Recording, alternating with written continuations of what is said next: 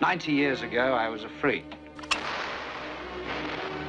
Today, I'm an amateur.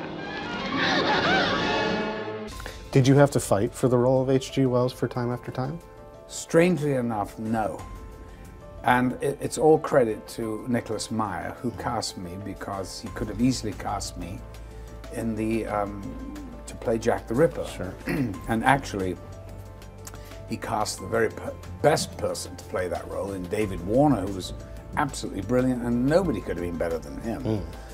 So, and I was so thrilled to come away from the mayhem of the Caligula set and read this beautiful script. All right. There is an H.G. Wells exhibit with Time Machine. It's not a thriller about Jack the Ripper. It is actually a love story. And between H.G. and the Mary Steenburgen character. Right. And that's really what it is. He comes forward from the Edwardian England to modern day San Francisco and meets the modern woman.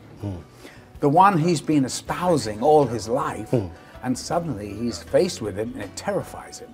And you know, we had this extraordinary city, San Francisco, to shoot the movie in, and that was such a delight for me to go to this great city and to spend a bit of time there.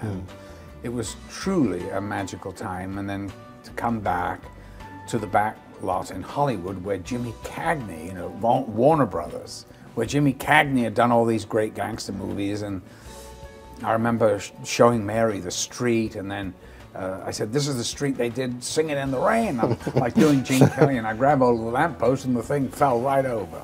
Well, hello there.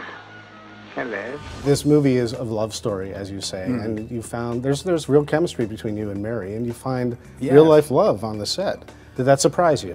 It did. It threw me for a loop. I wasn't expecting it, wasn't looking for it. One of those things that happened. And I always say this is one of my favorite movies because I got two wonderful children as a gift from this movie.